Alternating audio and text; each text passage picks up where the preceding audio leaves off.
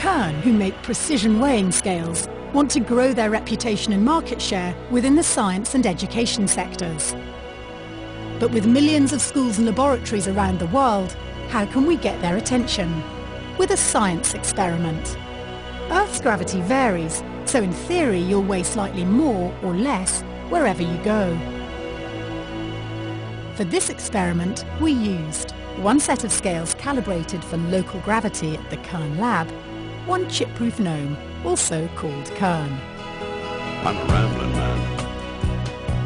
A carefully selected group of scientists and Kern customers around the world were invited to weigh the gnome. Then the results were recorded as scientists shipped him from place to place.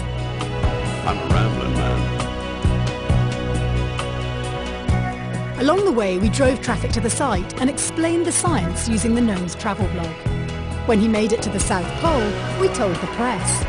After 2 days, the story had reached over 150 countries, with everyone from school children to science professors discussing and sharing the story.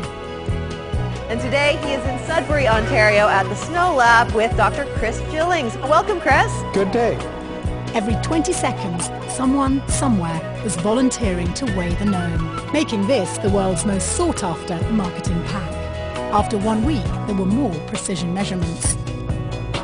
I'm a rambling man. The experiment even became part of the national curriculum in several countries. And as the little fellow's journey continues, the world follows. And I bet you wouldn't have thought that we could learn so much from a garden gnome. I'm a rambling Thank you. man.